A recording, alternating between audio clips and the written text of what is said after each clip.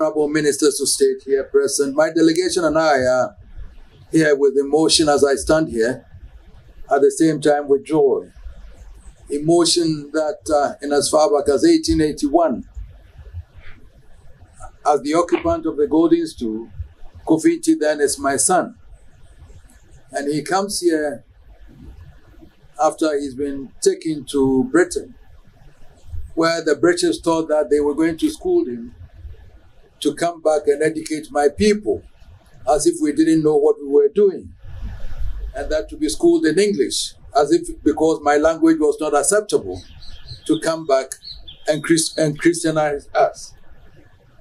But then the two sons who were taken away, one died, and then one, Kofi Nti, because of tuberculosis, they decided to send him down to Trinidad, because the weather was similar to Ghana. And this is the edifice that I see here that he came to design and then construct. So what the British thought they were sending him away, I get a benefit of my brothers and sisters here in Trinidad with this edifice as I stand here.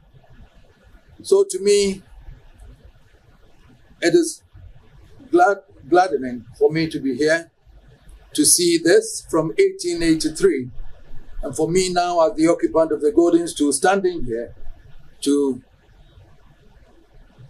look at this edifice and say that, and proudly say that my son designed and built it.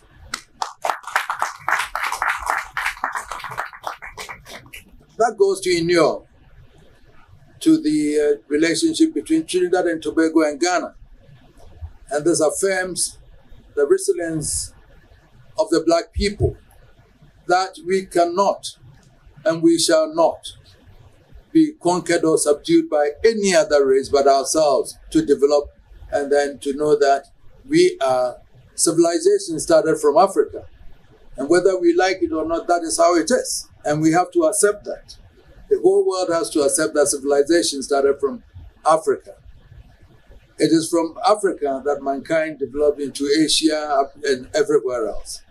And therefore we should feel proud that as blacks, my son built this house, designed this one, and therefore I stand here with pride, and I come to Trinidad. When they took my people away from Africa through that gate of no return, they thought I was not going to come back, and I'm here. And I've had people from here also coming to Ghana. So the gate of return couldn't stop us. And we are here now to witness this. The name Kofi Nti will stand forever.